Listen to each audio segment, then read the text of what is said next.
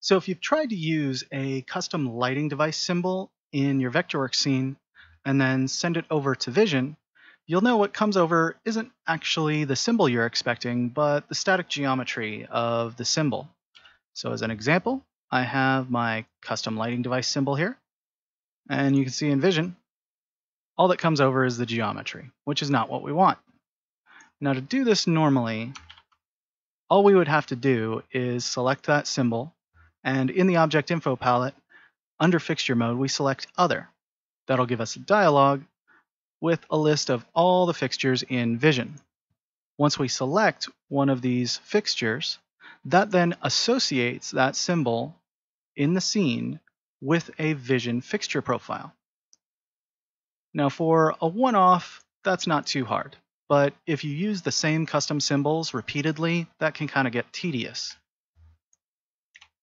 So there's actually a way we can associate our custom symbols with fixture profiles within Vision permanently.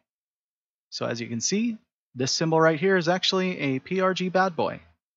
And if I send this to Vision, we can see, sure enough, I have a PRG bad boy. So how do we do this? It's actually as simple as editing the light info record. So first, what I'm going to do is look in my Vectorworks library to find the name of the symbol that I want to use.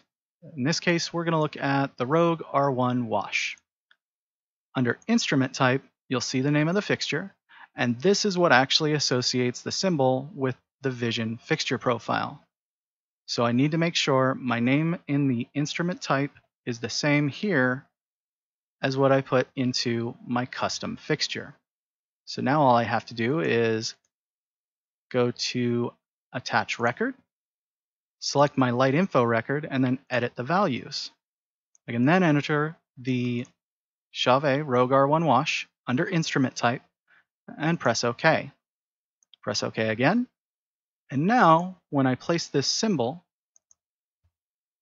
we can see the fixture mode has auto-filled for me. I can send it to Vision. And just as I expect, the Rogue R1 wash is where I want it to be. I also have access to all of the other modes, should I want them.